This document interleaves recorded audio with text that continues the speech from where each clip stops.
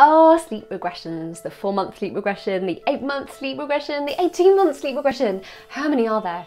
Are you wondering what to look out for with a sleep regression or how to get through one? What if I told you there was no such thing as a regression with sleep? I'll explain it all in this episode, so stay tuned and stand by to conquer sleep regressions once and for all.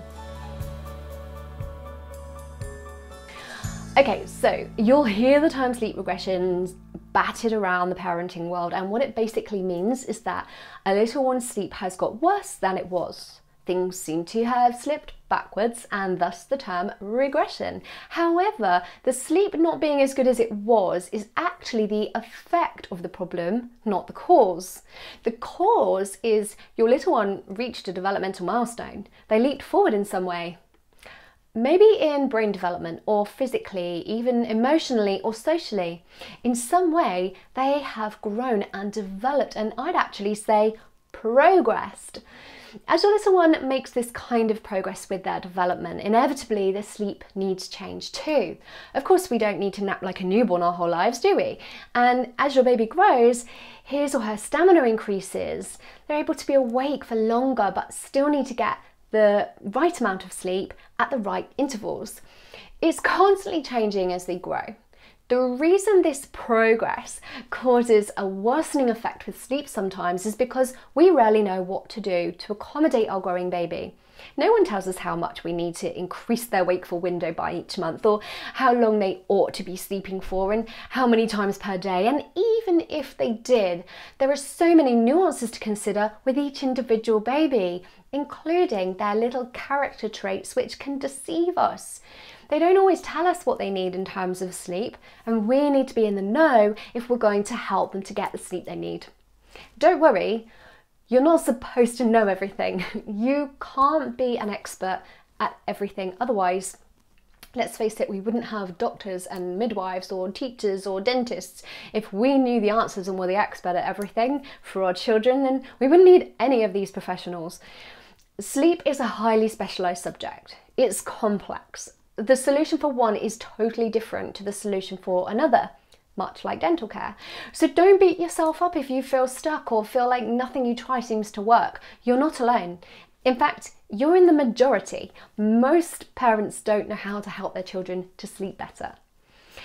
So how do you navigate these so-called regressions? Firstly, spot the progression.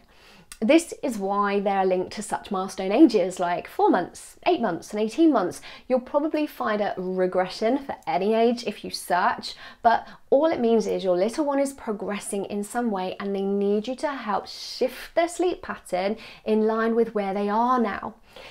All you need to do to get through a sleep progression is to check in on how much sleep your little one ought to be getting and at what sort of intervals. And if you struggle to get them to fit that rhythm, or they're already a bit overtired, then you need to start by working on some topping up to replenish the sleep tank until they're good on the ideal sleep pattern for their developmental stage.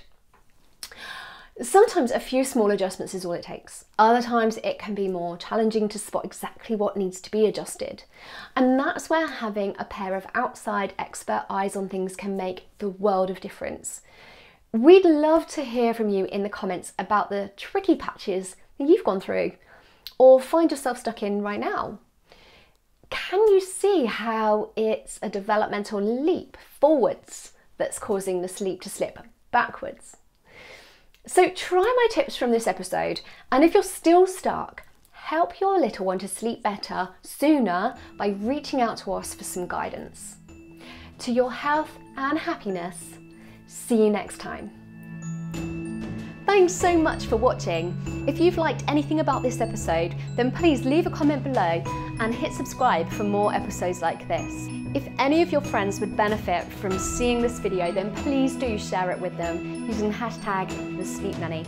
And we look forward to seeing you again real soon.